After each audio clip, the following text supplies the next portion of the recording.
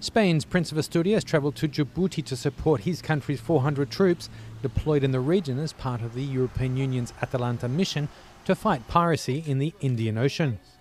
Spanish Defence Minister Pedro Morenés accompanied Prince Felipe, and it's the first time the two have visited the region.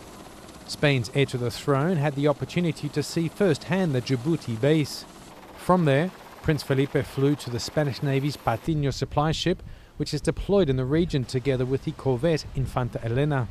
On board the Patiño is the skiff that was captured in an attack in January, which saw 6 people arrested and 1 killed. The Royal thanked military personnel for their contribution to improve security in the Indian Ocean, highlighting their constant dedication and professionality. The Atalanta mission's objective is to prevent and contain pirate attacks. The European Union must now decide on whether to expand the mission and take action against pirates on beaches and approve manoeuvres to shoot skiffs.